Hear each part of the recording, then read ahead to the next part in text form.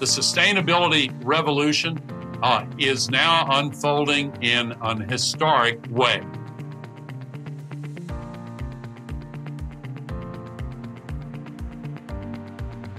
The pandemic has freshly reminded people that when the leading scientists in the world, in this case epidemiologists and virologists, give us very clear and dire warnings that danger is ahead, we should be paying attention to them. And now that the climate scientists have been warning us for much longer, people are thinking, well, maybe we should pay attention to them too. We've taken a lot of short-term pain as a civilization. You know, multi-month lockdowns, huge economic collapse, because we had an immediate and a common enemy.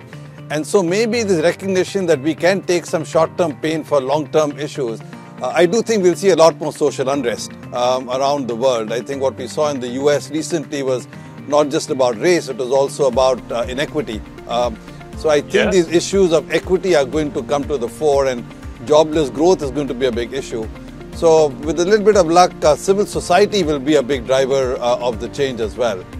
When people awaken in even larger numbers to the fact that this climate crisis is caused by us using the sky as an open sewer, then they look at the alternatives that are cleaner and cheaper and better in every way.